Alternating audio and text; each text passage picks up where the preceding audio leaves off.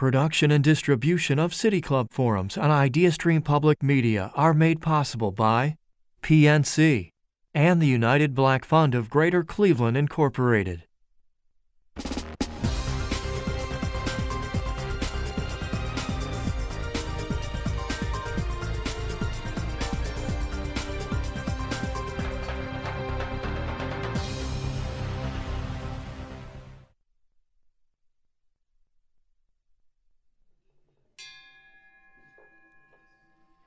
Hello, and welcome to the City Club of Cleveland, where we are devoted to conversations of consequence that help democracy, so cherished and so endangered now, thrive. It's Friday, June 24th, and I'm Joy Roller. I'm a proud member of the City Club, and I'm delighted to introduce our speaker today, Hank Klibanoff. He's an old friend of mine, a Pulitzer Prize and Peabody Award-winning journalist, a professor of Emory University, and recently appointed by President Biden to the U.S. Civil Rights Cold Cases Review Board, work he's going to speak with us about today. There's an oft-quoted line about history from a William Faulkner novel. The past, he wrote, is never dead, it's not even past. When it comes to so-called cold cases, this is very much the case. Klibanoff comes to his work on the Civil Rights Cold Cases Review Board after years directing the Georgia Civil Rights Cold Cases Project at Emory and hosting the Buried Truths podcast. Produced at WABE, the podcast provides a platform to delve into unresolved and unpunished racially motivated killings. This is work Hank has been doing for decades. In 2007, he and co-author Gene Roberts won a Pulitzer Prize in history for The Race Beat, the press, the civil rights struggle, and the awakening of a nation. I met Hank in 1979, shortly after he arrived there to work as a reporter at the Boston Globe. Neither of us remember how or where we met, but I do recall that he introduced me to the concept of the beach house, which was great fun, and that he stood out as an intensely bright, committed, and passionate about truth and justice among my group of political reporters, campaign workers, and law students. In addition to his work at Emory, Hank has devoted himself to that passion by working in journalism as a reporter and editor for more than 35 years. In Mississippi, for the Philadelphia Inquirer and the Atlanta Journal-Constitution. We lost touch, as friends do over the decades, but one day I was searching for a podcast, and I came across the intriguing title, Buried Truths. As soon as I heard the mellifluous southern drawl of my friend Hank, I was hooked. The stories are upsetting, but told with such humanity, you can't stop listening. I told my sister Jan about the podcast. As soon as she heard it, being a former president of the City Club, she plotted to get Hank here to Cleveland to share his truth. I couldn't be prouder of my old friend and delighted to introduce him to you today. If you have questions for our speaker, you can text them to 330-541-5794. That's 330-541-5794. You can also tweet them at the City Club. City Club staff will work to get them into the second half of the program. Members and friends of the City Club of Cleveland, please join me in welcoming Hank Klibanoff.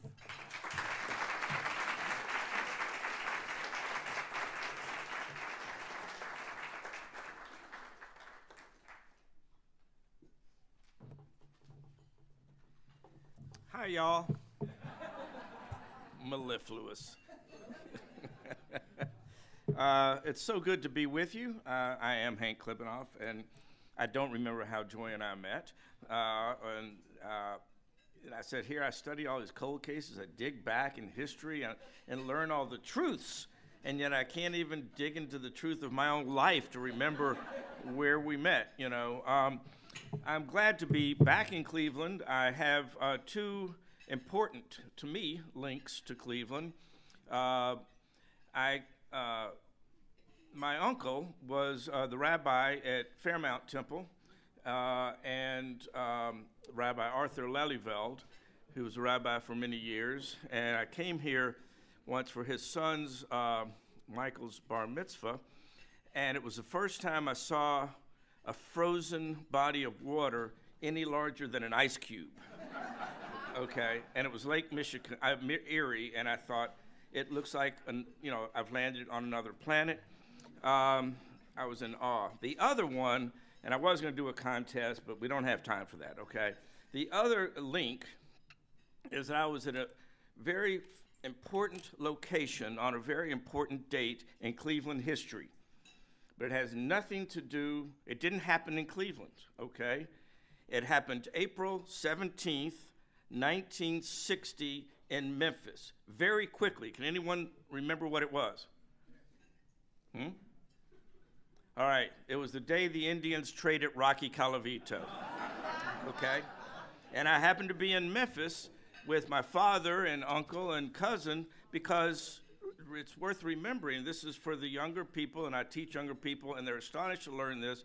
There were no pro sports in the South in my childhood. Not a single pro team.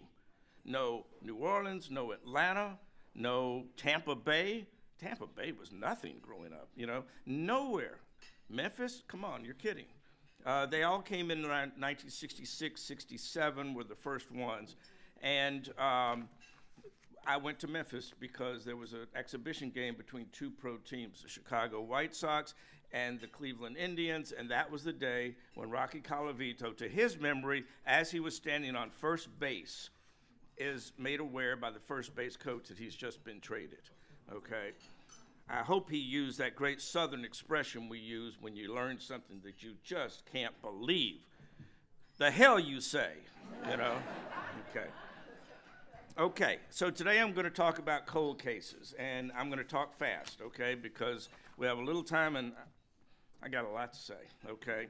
I've been a learner more than a teacher on all this stuff. I am just amazed what I didn't know in my many years on this planet as a Southerner, as a journalist in the South and elsewhere, but as I had the privilege and the opportunity to work on the race beat here, which I knocked this thing out in 12 years, I think. So, and my co-author had it for 3 years before that. And then again, as an instructor at Emory University, where I pitched to them this idea that I wanted to teach history through stories of unpunished, racially motivated killings. And guess what? They fell for it. I mean, they went for it, okay? And that's what I've been teaching for 11 years now, okay? And it's what I've discovered is beyond belief, okay? Not to mention what my students have taught me is where I'm going with this. And then again, when I got to do the podcast, started doing the podcast, learning even more, taking the research even deeper. I start with the premise that it's never too late to learn. It's never, and never will be too late to examine these stories, okay? Even if all the perpetrators are dead, maybe even especially if the perpetrators are dead, and even if there's no hope for criminal justice. I teach because, and in our cases, all the perpetrators are dead. They can't be prosecuted, okay? I teach it because there's another judgment that's really important, and that's the judgment of history, okay? And history can adjudicate these cases, and history can render a verdict on these cases. The records are there, and you can find out what happened, and you can find out who did it. Now, I am clear with my students, we're not just here to learn who done it, because in many cases, it's clear. We learn that in the first 3 weeks, okay? It's the why. It's the why. It's the patterns, okay? And we have a sort of a motto, a mantra that we use, particularly on the podcast. When we understand who we were, we can better understand who we are. We started doing our first class in 2011, even before Trayvon Martin, okay? And as time has gone on, I have just come to see, I'm studying historic cases that are replicated today, again and again and again. And I don't have to tell you what those cases are, you know. So I'm just, I just keep going through all these cases with the students, and they're just making some amazing discoveries. I want to give you quickly some of the lessons I've learned, okay? And I'm through my students. I want to talk to you about A.C. Hall, 1962, in Macon, Georgia, 17 years old, goes to a club, teen club. 62, for those of you who are of a certain age, was the summer of the first big Otis Redding song. And you'll get to hear it if you listen to the podcast, okay? These arms of mine. Okay, that's it. Don't walk out. Okay. And A.C. Hall is out walking with his girlfriend. Little does he know that a white woman has seen what she refers to as a colored man. That was the vernacular at the time. I hope you'll allow that. Getting out of her husband's car, and then they go in the car, they look at the car, and they see a gun is missing. They call the police. They go looking with the police. The police say, yeah, get in the car. To go look for a man with a gun that you don't know, but they do.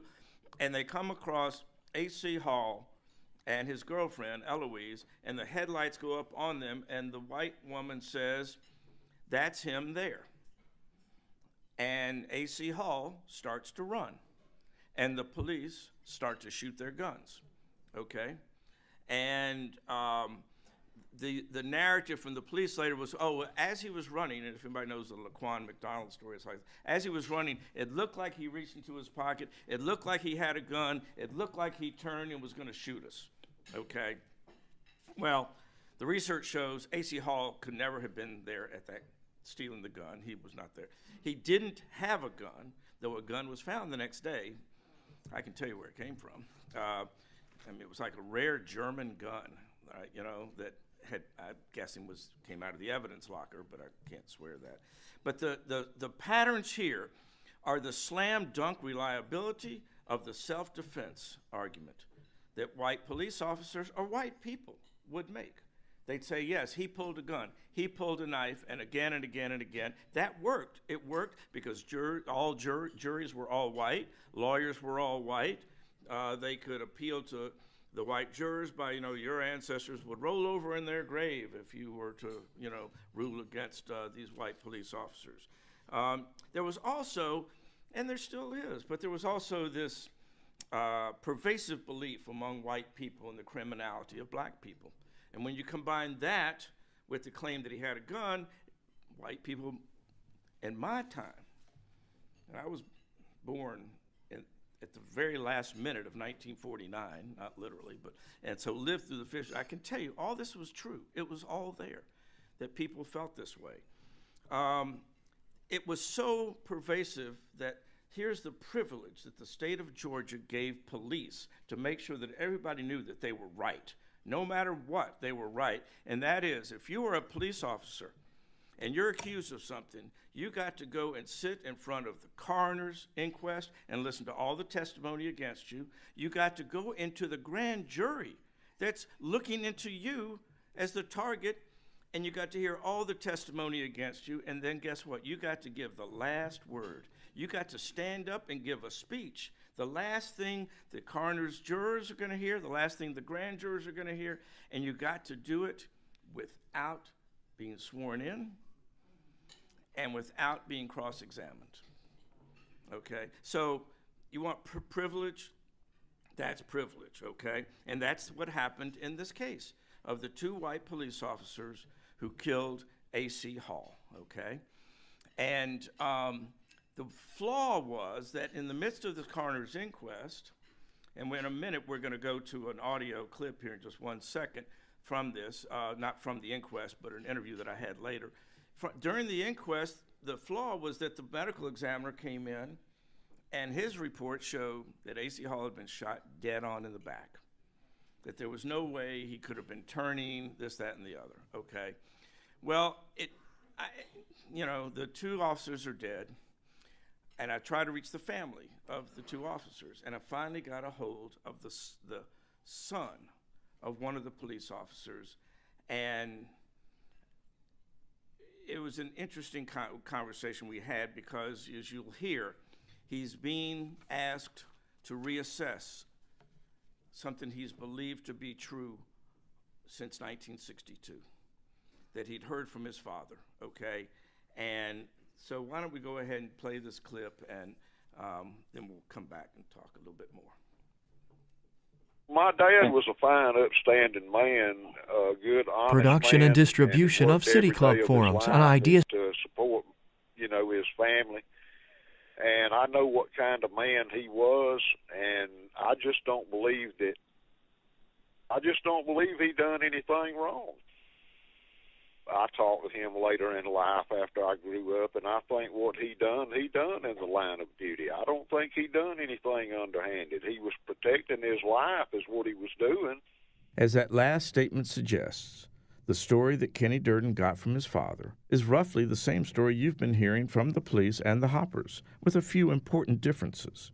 In Kenny Durden's version, A.C. Hall had a gun, and the shooting took place while officers Durden and Brown were chasing A.C. on foot.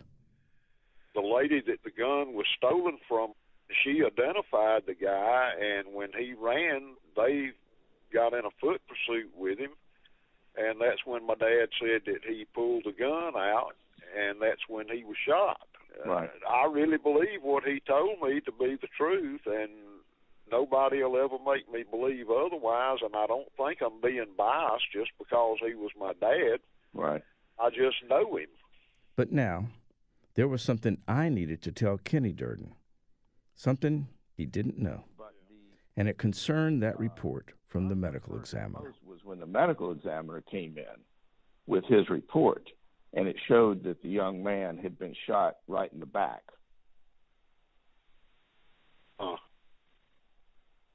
Then Kenny Durden repeated the version that he'd long believed to be true, the version in which A.C. Hall precipitated the shooting. But Durden seemed to be searching for something that could explain how A.C. came to be shot in the back. Well, my dad said that he was running and that he reached in his back pocket like he was reaching for a gun or like he was turning to shoot or something. And that's when they fired, so I don't know.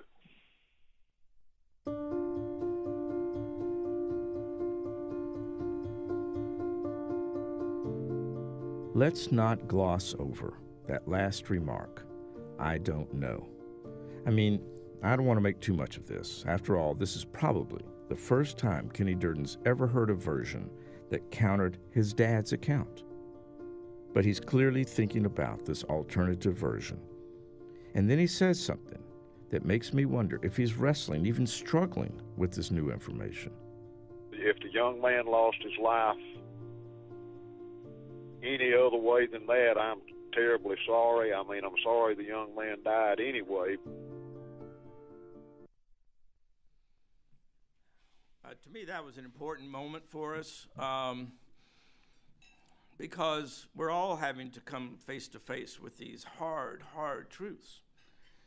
The one thing that I also say during this podcast, and by the way, we were able to, after 5 years, to get the woman who was in the car and kept her on the phone for 9 minutes. Whew, man, I felt that was an accomplishment. But she said she didn't want to talk about it. I still kept her on the phone 9 minutes, even though she said she didn't want to talk about it. One thing that we come upon is, you heard in the introduction, this is about racially motivated killings. I looked at the lives of what I could of the two officers who killed A.C. Hall, and I cannot tell you that they were racially motivated, okay?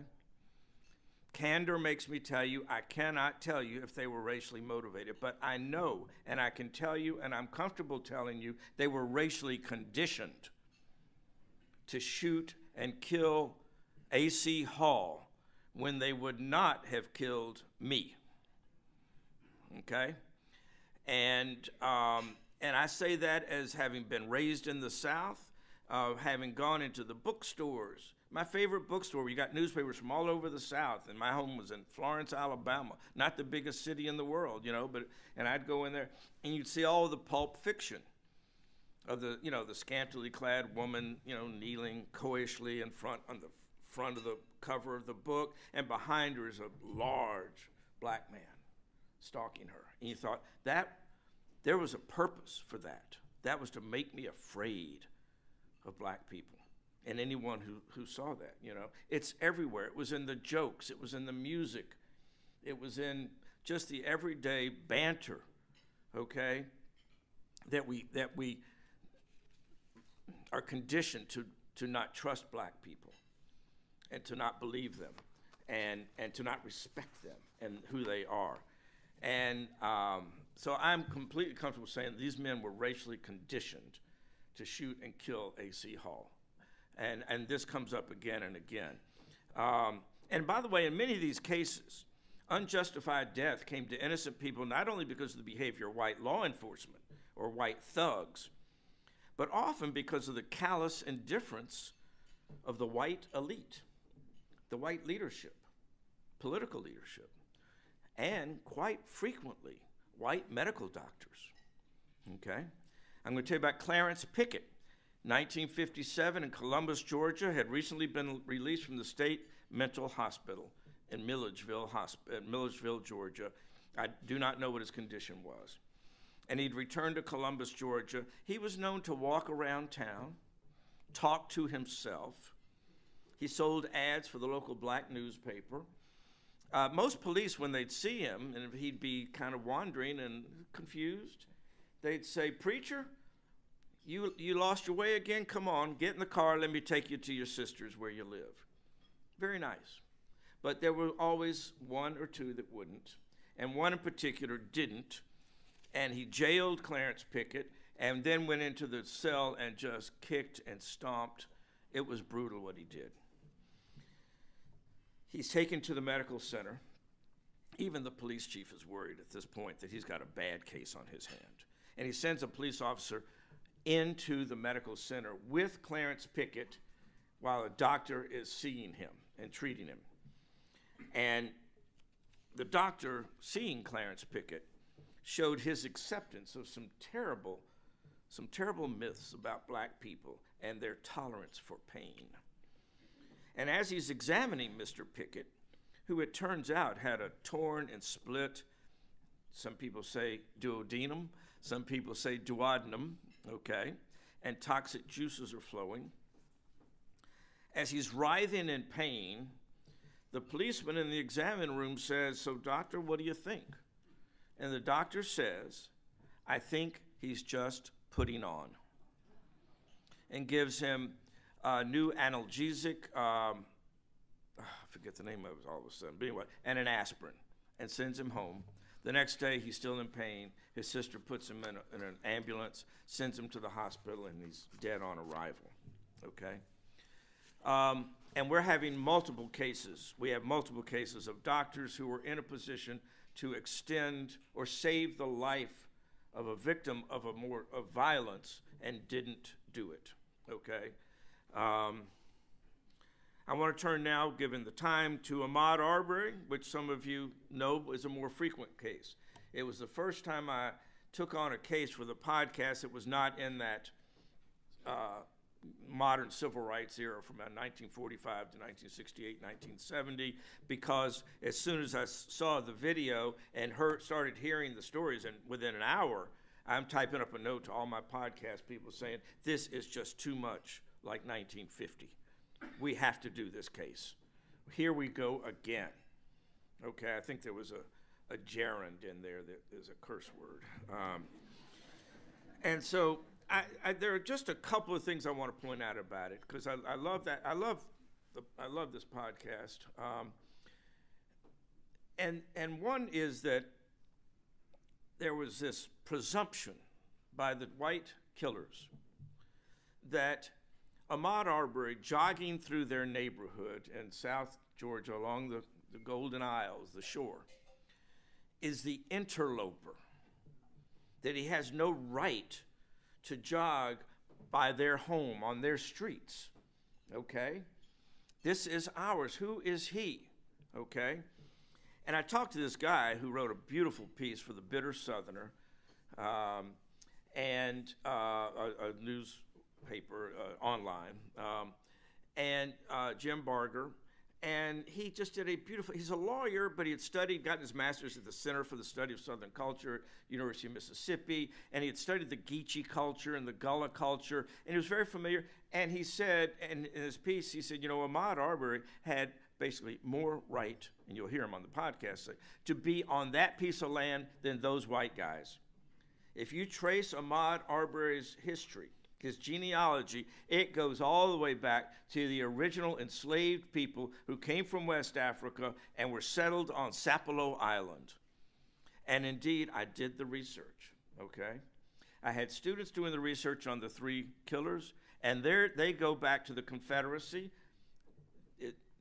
I started to say, was that a crime? Actually, it was, because they were part of a secessionist movement. But anyway, that would not be unusual to find a white family that's been there since the 1800s to have served in the Confederate Army, but they also owned slaves.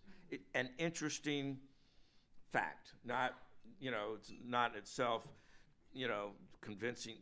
I don't think racism is genealogically passed on.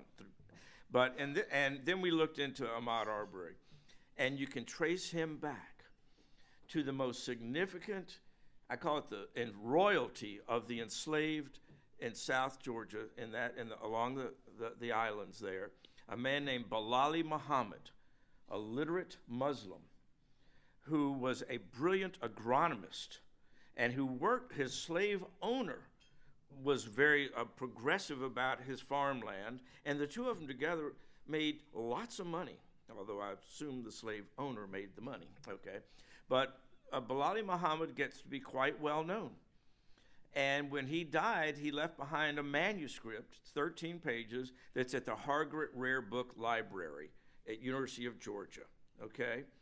And in Arabic. Well, Ahmaud Arbery is a descendant of Bilali Muhammad. And so I was quite comfortable saying, yes, he had more right to be on that land than anybody, okay? So we go into that in that verdict. The other thing that is helpful is that those verdicts, one of the lessons there, the verdicts that found the white men guilty, is it helps us take a measure of our progress toward a more just nation. One jury was 12 white people and one black. Guilty, guilty, guilty, guilty, guilty, guilty. That was the state court. And then in federal court, that was 9-3. White people, 2 blacks, 1 Hispanic. And they were guilty, guilty, guilty. Lastly, I want to talk briefly here about Isaiah Nixon. And maybe someone will ask me a question about the Biden thing after the board, because I might run out of time. So can I plant a question? You right here. Can you? Yes, that's my wife. Okay, all right. Just as the earth can turn up, long hidden holdings, so can on-site research. It's never too late to discover things. Out of a page there, missing page, but Isaiah Nixon, in 1948, farmer, father of 6, the youngest 2 weeks old, decides to vote in the Democratic Party primary in Georgia. It's only the second time in Georgia history, post-Reconstruction, that black people could vote in the Democratic Party primary. They could vote in the general election, but it didn't matter because just about everybody was a Democrat, and whoever wins the Democratic Party nomination is going to become governor, senator, whatever it would be. And they insisted that this effort to say they could vote in the general election was just a ruse, and they were right. And so Dover Carter, the head of the NAACP, is trying to get people to vote. He gets Isaiah Nixon to vote, and on election day, Dover Carter's shuttling people back and forth to the polls, him and his wife, Bessie, and then Isaiah Nixon votes, Dover Carter votes, and later in the day, they beat the hell out of Dover Carter. 2 white guys, brothers, beat the living hell out of Dover Carter, leave him on the side of the road. His kids get him, and then he very quickly moves to Philadelphia with his 10 kids. And he left behind a lot. His wife's father was the largest black landowner in this particular county. Isaiah Nixon, late in the day, is at his farmhouse, and these two white guys, one of the same brothers and then another, and showed up and said, "Nixon, come on out here. We want to talk to you." And they knew him. They grew up with him. As Isaiah Nixon's mother said, they had lunch in our house growing up. And now they're caught up in this racist fever of a madman candidate who had been governor 3 times and had run for a 4th, Eugene Talmadge, and his son, who lived in our lifetimes, Herman Talmadge, who was running for governor and was later U.S. Senator for many years from Georgia. And there's just this fevered pitch against black people that comes up again and again and again. And so these two white men show up at Isaiah Nixon's farmhouse, and in front of all of his kids and his mother and neighbors, said, "Nixon, come on out of the farmhouse. We want to talk to you." And he comes out, and he comes down the steps, and they've got guns out. And one says, "Got two questions. Did you vote?" He says, "I reckon I did." He says, "Who'd you vote for?" "Well, it wasn't Talmadge." And they said, "Come go with us. We want to go for a ride." And maybe he'd already known what had happened to Dover Carter. I don't know. But he said, I'm not going with you. 3 times they shot him. And he died a couple of days later. And by the way, just to give you what the reality was at the time, he dies in Montgomery County, but he had to go 2 counties away, not in his own car. He only had a buggy wagon and a horse named Della, a mule, okay? So if neighbor comes and drives him later that night, they have to go 2 counties away to find a hospital that will take a black man. So he dies there in Dublin, Georgia. So I've gotten to know very well the Nixon family. His daughter, Dorothy, is the star of the podcast. And I'll tell you just quickly, when she walked out on stage at some public event we did in Atlanta, and people have only heard her. They've only listened to her on a podcast. And she walks out on stage, and I introduced her. 400 people at the Atlanta History Center stand up and give her a standing ovation. We were both crying so hard we couldn't get our interview going, okay? And now I also was getting invited to the Dover Carter family reunions. As I told you, takes his family to Philadelphia, but you're about to hear, he always wanted to be buried back in Georgia, okay? So I want you to hear this final little clip. A few minutes later, we arrive at Live Oak Baptist Church in Mount Vernon, Georgia. It's a sweet country church with a small cemetery behind it. And as we walk to the gravesite of his parents, Dover and Bessie Carter, a chorus of crickets and cicadas greet us. Now, Dover Carter may have fled Alston in fear, but Aaron says his dad always wanted to be buried back in Georgia. He always wanted to be here. He's where he wanted to be.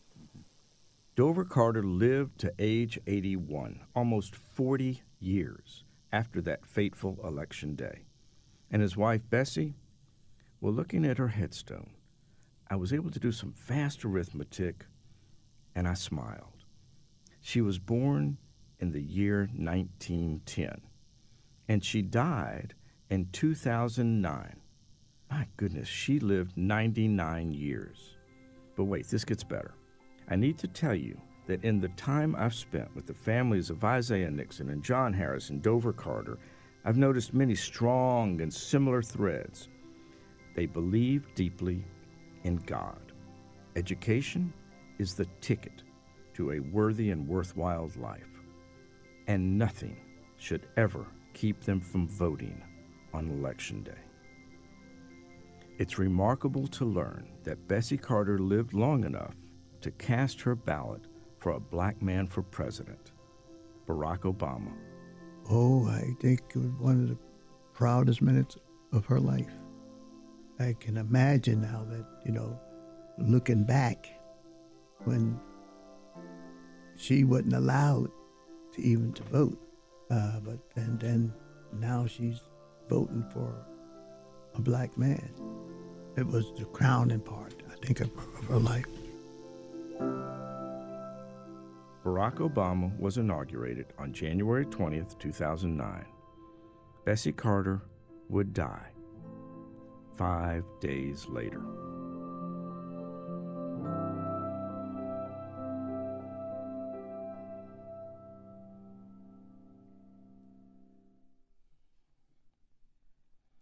So I think we'll take questions.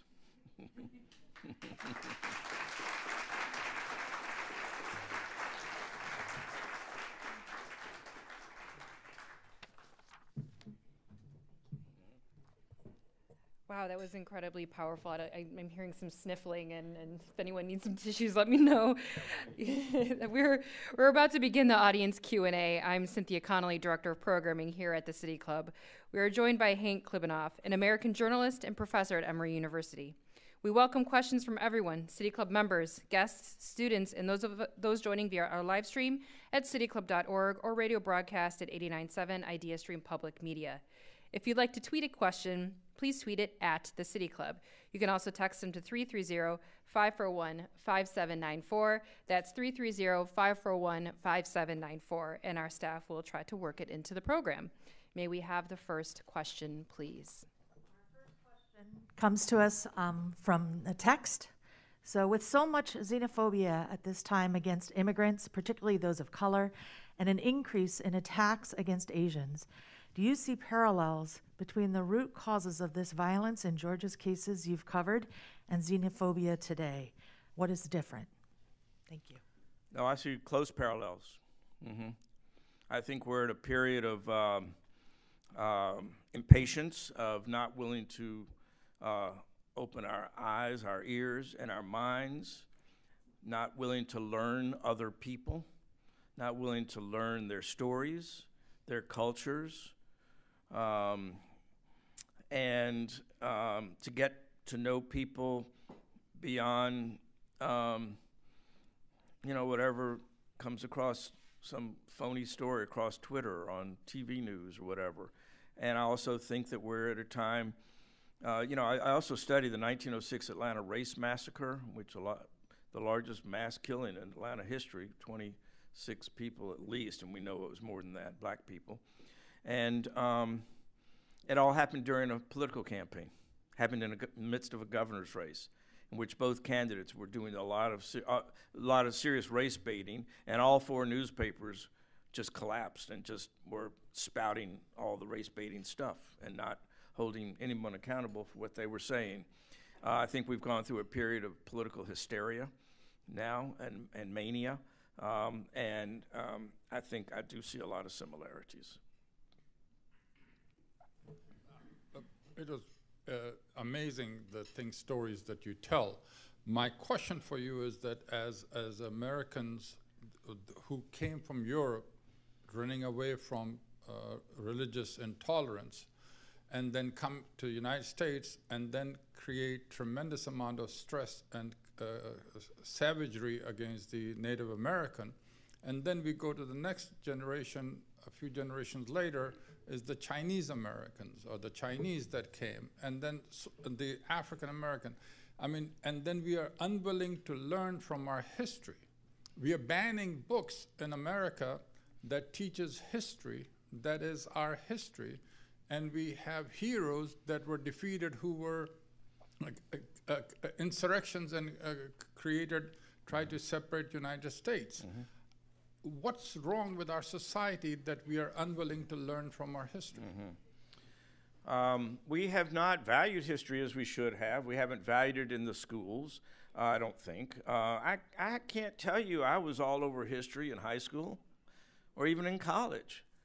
I took courses and was astonished once when I thought I was one credit shy of graduating, and weeks the clock was ticking, and a guy walks past me. I was standing outside a dorm. He says, "Hey, I just picked up the papers from Professor Chambers. You did great. You got an A." I said, "What are you doing looking at my paper grade?" But the guy left him in a box. I said, "Oh, thank you." He said, "Yeah, 4 credits." I said, "No, 3 credits." He said, No, it was an honors course. And so I wasn't even paying close enough attention to know that I actually had enough credits to graduate, okay?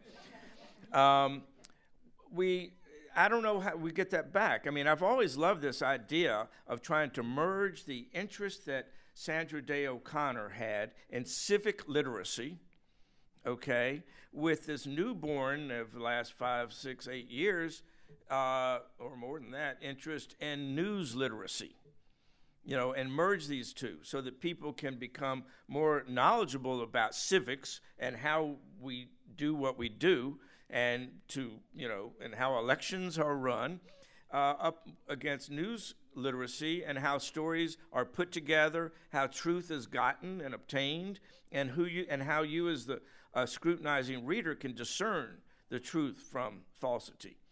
That I think makes history more credible down the road.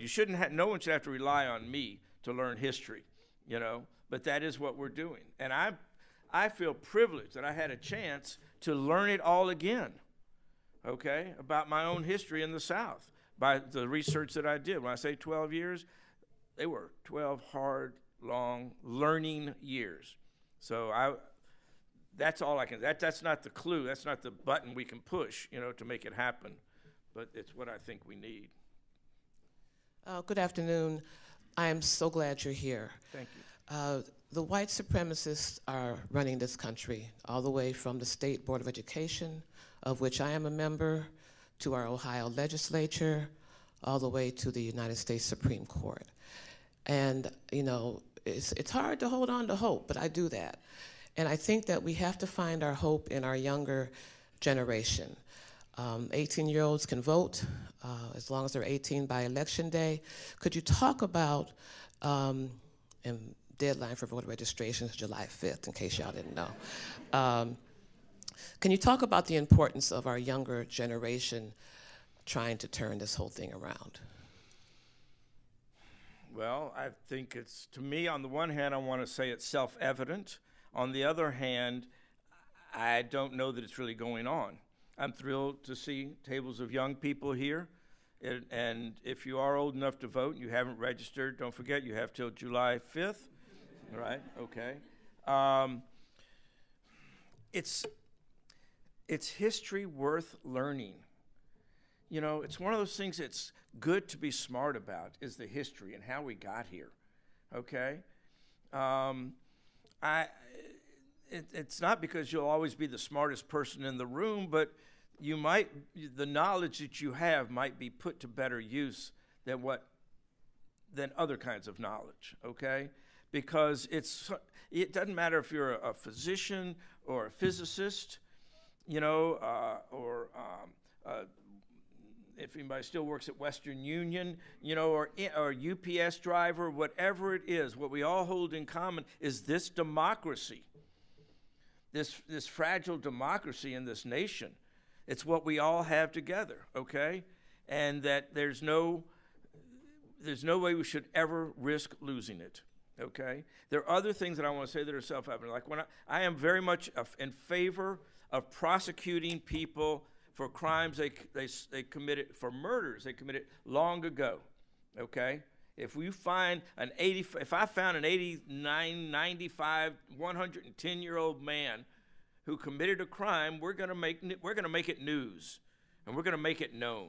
I'm a journalist. I don't take my findings to the DA or the Attorney General. We published it, and let the DA then decide to do it or not do it. That's just an old journalism ethical standard that you don't really become an arm of law enforcement. But you want it out there. And why?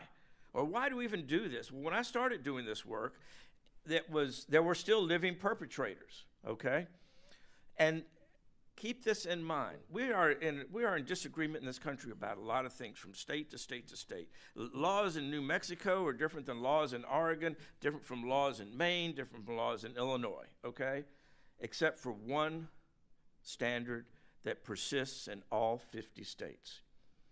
And that is, there is no statute of limitations on murder. Okay? If you murdered somebody in 1942, 48, and 2002 and 2022, they can come after you anytime. And anyone who has committed a murder, the ones that I've looked into, those people should not go to bed at night without wondering if tomorrow is the last time they're going to be free. Okay? And so that's my why. Now, most of these cases aren't, the perpetrators are dead, okay? I still say there's no statute of limitations on the judgment of history to bring these cases forward, and people can know the truth of what happened. So I'm not sure if that wasn't fully responsive, but July 5th, everybody, don't forget. Yes, sir.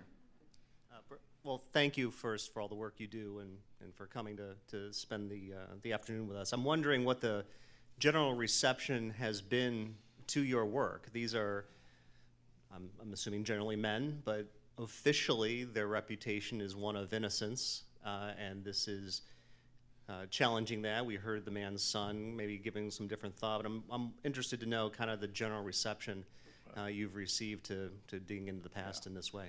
The one answer I can't give you, and I sort of, frankly, I regret it, but I'm one person. I do have my students, but there's limited time with other obligations.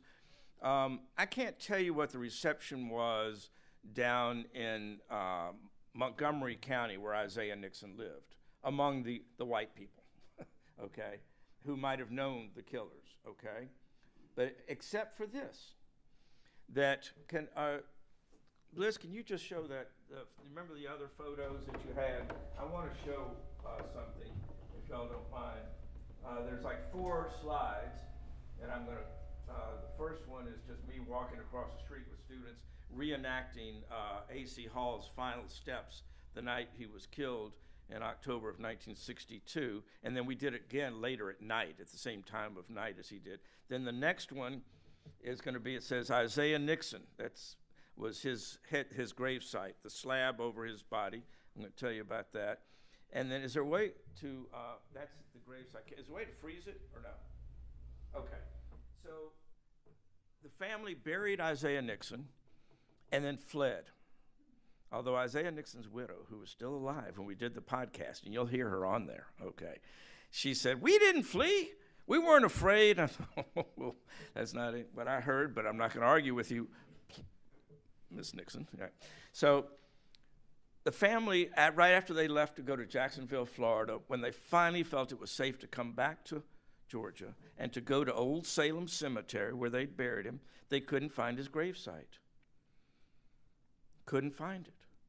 And I mean, they went year after year after year for the cleaning of the cemetery, couldn't find it, okay? And I'll tell you why. On the front facing of the headstone, there's no words. It's not his name. And it's not that it was there and washed away. It never had his name. And on the back, it didn't have his name. Across the top of the headstone, it says father, but that could be a lot of people. And what they hadn't realized was that slab of cement that you see there had sunk, okay? And it was covered in weeds that were just like strangling weeds, you know, and a lot of leaves, and there's a gnarly old tree over it. Year after year, they came and looked, and it was covered, you know, just a whole layer of grass, thick enough that when the mowers came through, they just went over it and didn't. And my student happens to be standing, that's Dorothy Nixon, who's the star of the show, happened to be standing there one day when the first time we went down there. And she's standing there, and as she's looking down at the headstone, and then she looks down on the ground, she sees that, like, I don't know, maybe a pounding rain or something had cleared away some of the weeds and the leaves, and she saw an I, and she saw an S, and she says, "I found it." You know, and then she's on her hands and knees, and she sees SEP. She knows he died September 10th, 1948. The students are fairly well knowledgeable about all this stuff at that point. She had found Isaiah Nixon's gravesite 67 years after the family lost sight of it.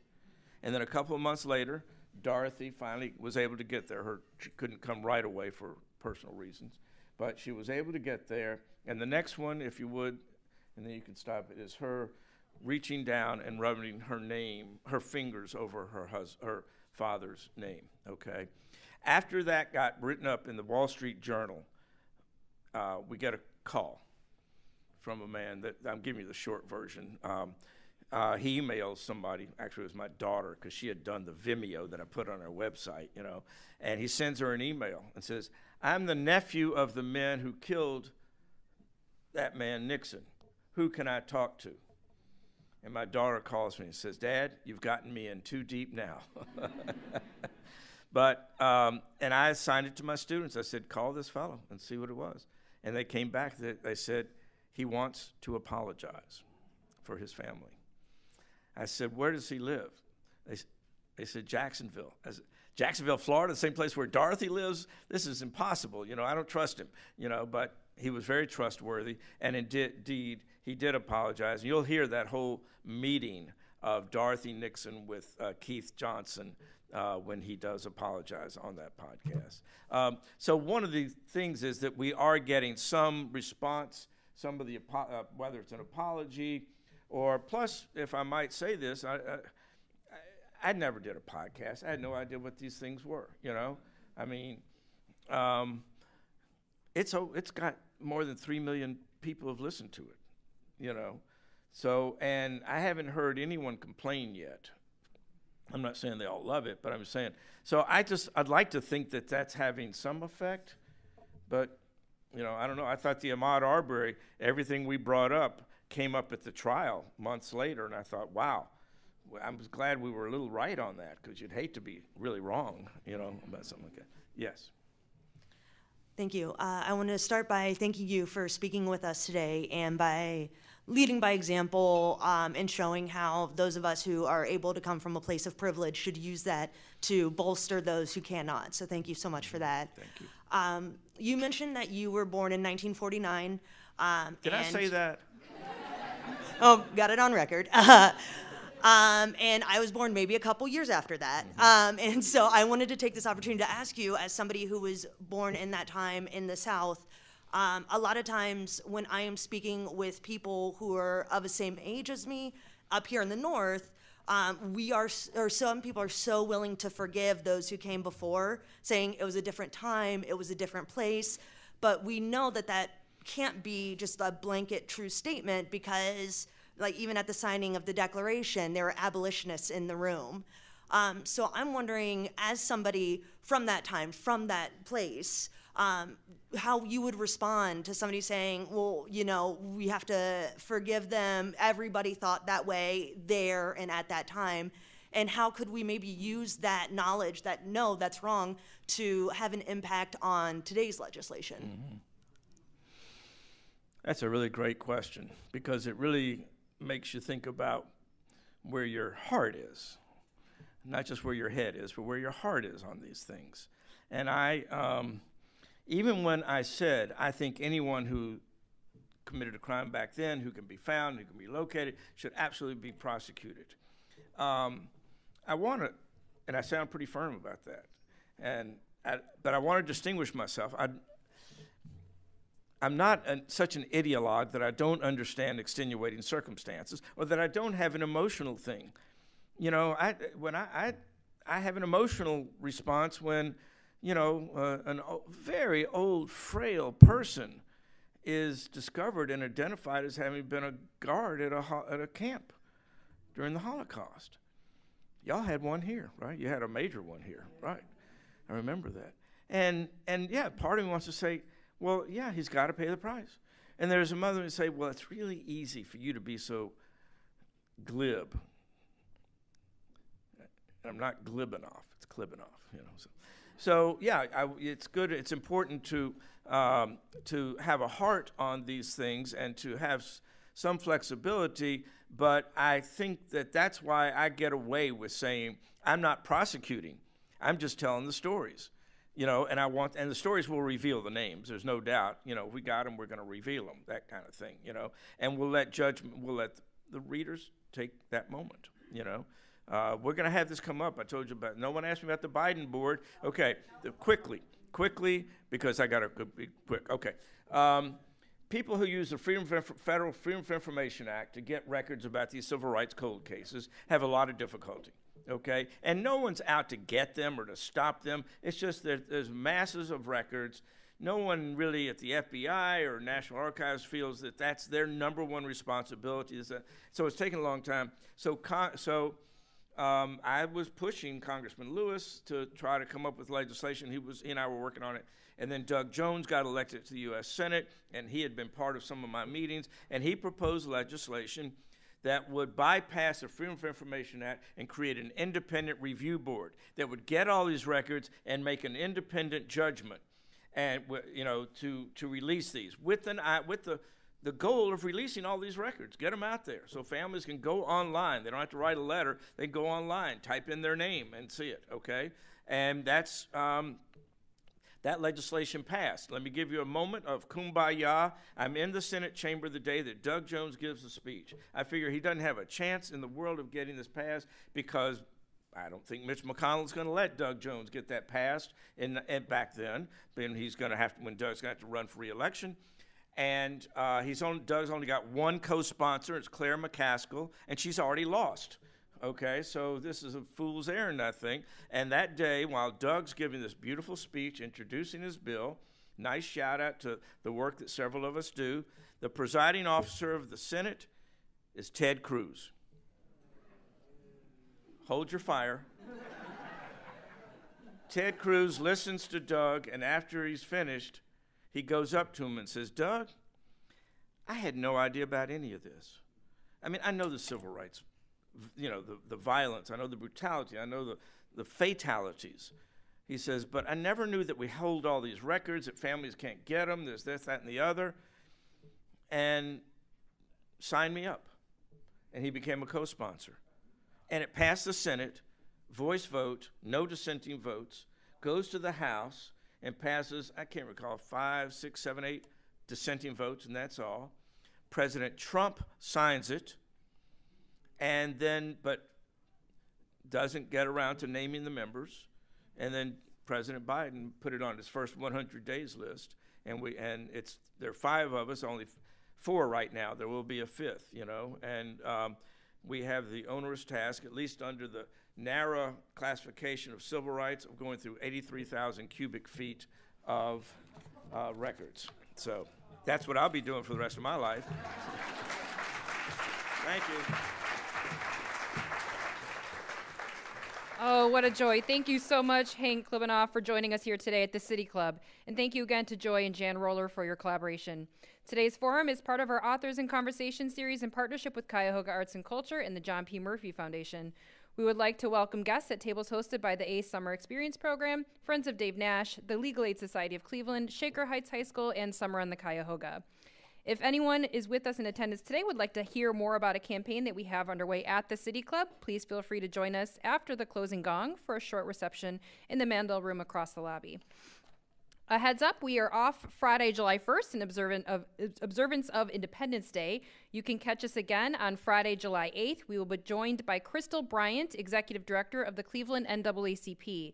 A very relevant conversation after today. She will examine what Black freedom means in America today. Tickets are still available, and you can learn more about this and other forums at cityclub.org. And that brings us to the end of today's forum. Thank you, Hank, and thank you, members and friends of the City Club. I'm Cynthia Connolly, and this forum is now adjourned.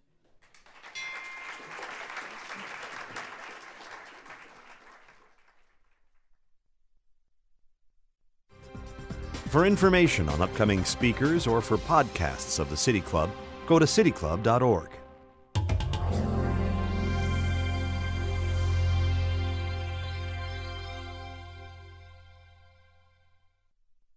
Production and distribution of City Club forums on IdeaStream Public Media are made possible by PNC and the United Black Fund of Greater Cleveland, Incorporated.